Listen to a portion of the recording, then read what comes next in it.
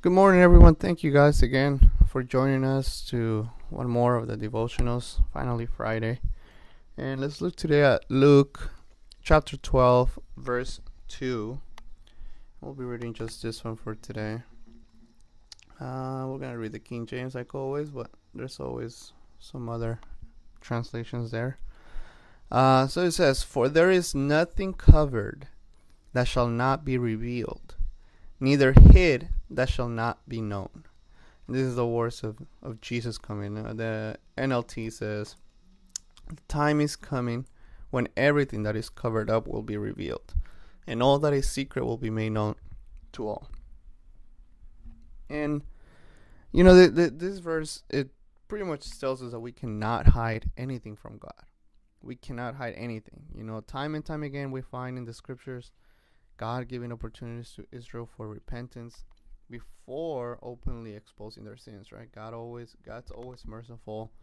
The Bible says that He's long suffering. He's very patient. He puts up with a lot of our, of our disobedience and stuff. And he always, if you're going to a church, and you're in sin, I'm sure the Lord's speaking to you. I'm sure the Lord's using your pastor to tell you few things here and there, the things that you're doing. God's giving you time to repent. God's giving us time to repent. I've been there a lot of times, really, because we all sin. We're all sinners, saved by grace.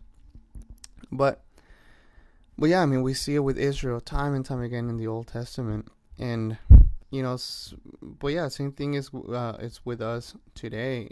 He first gently deals with us, again by showing us through His Word, when we're reading or through preaching. And then, but at some point, if we don't repent, at some point He must actually address the issue openly.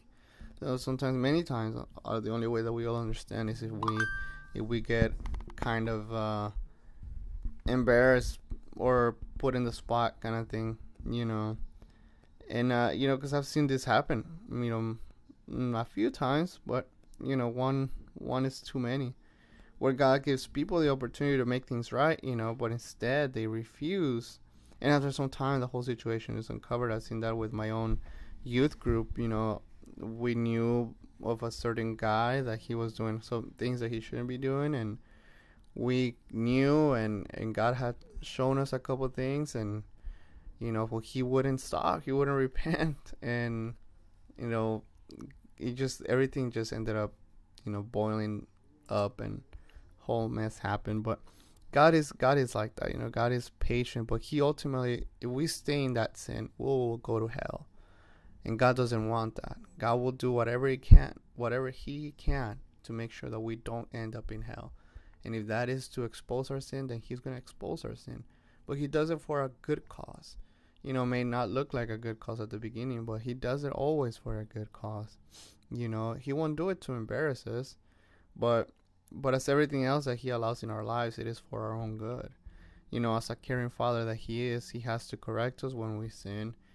If He doesn't, that same sin it's ultimately going to destroy us. And He knows better than anyone else.